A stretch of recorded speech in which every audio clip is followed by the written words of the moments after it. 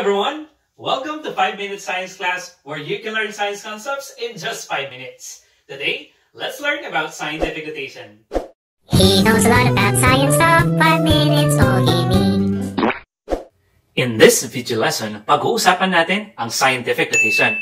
What is it and why is it important? Scientific notation is just a shortcut method for expressing very large numbers and very small numbers. Let's discuss why is it important.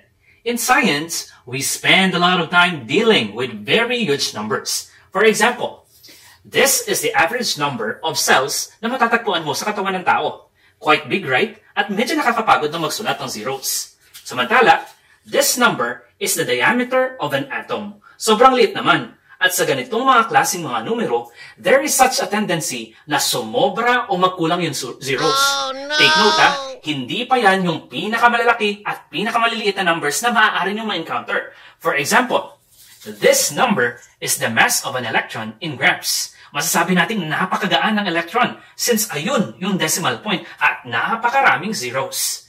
We have this thing called Google. Paano isusulat si Google? Magsulat ka ng 1, tas dagdagan mo ng 100 zeros. Kapagod naman talaga. Dahil writing numbers with too many zeros is such a pain na imbento ang scientific notation. Ganito ang itsura ng scientific notation.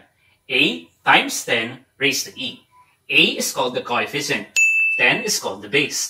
At ang E ay ang ating exponent. Sa pagko-convert ng sobrang laki o sobrang liit na number into scientific notation, we should take note of 3 things. 1. Ang ating coefficient ay dapat laging less than 10 but greater than or equal to 1.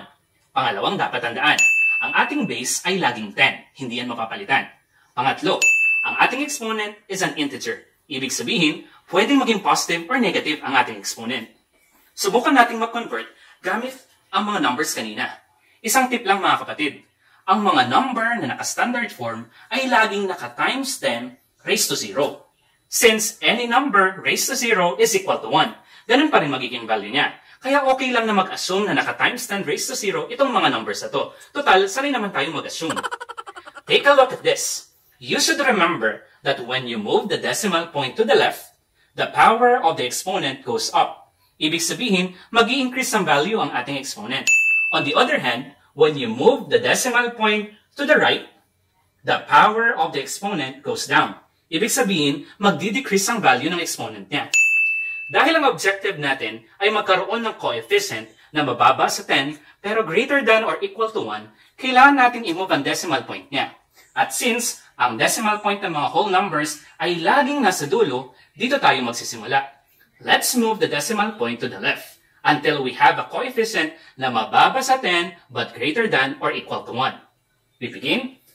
1, 2, 3, 4, 5, 6, 7, 8, 9, 10, 11, 12, 13. We move the decimal point 13 times to the left. Ibig sabihin, ang exponent natin ay magpa-power up 13 times. Next step, kopyahin natin yung coefficient na nakuha natin, which is 3.27. We shall omit lahat ng zeros na nilagpasan natin. Isulat na natin ang kanyang bagong kapangyarihan. Dahil siya ay nag-move 13 times to the left, ang 0 magiging positive 13. At iyan ang ating scientific notation. Testing naman natin itong napakalit na number kanina. Dahil nandito ang kanyang decimal point, syempre dito tayo magsisimula. Papunta rito para masatisfy natin ang requirement na less than 10 but greater than or equal to 1. We need to move the decimal point to the right. Kaya yung times 10 raised to 0 niya ay magpa-power down every time na mag-move tayo to the right. So tayo na't magbilang. We'll have 1, 2, 3, 4, 5, 6, 7, 8, 9, 10. We move the decimal point 10 times to the right. So ang kanyang magiging bagong exponent ay negative 10. Sulat na natin ang coefficient nating bago. We will have 1. Ang ating scientific notation ay 1 times 10 raised to negative 10. Ayan ang scientific notation niya. Let's check your understanding. I have here 4 items na mali ang mga coefficients. Bakit? Greater than 10, greater than 10, less than 1, less than 1. Ang gagawin natin is to turn these numbers into correct or proper scientific notation. Let's see. 25 times 10 raised to 8. We need to move the decimal point to the left. Therefore, the exponent goes up. So we will have 2.5 times 10 raised to 9. Next item, 25. Decimal point here, move to the left. The exponent goes up. Therefore, our answer is 2.5 times 10 raised to negative 7. Very good. Item number 3. We need to move the decimal point to the right. Therefore, the power of the exponent goes down.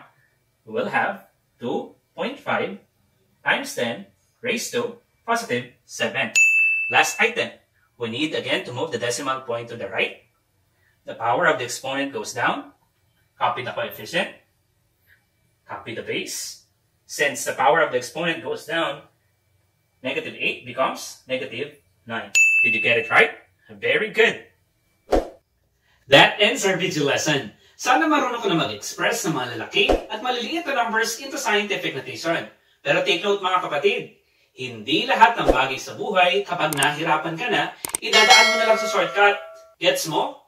Goodbye!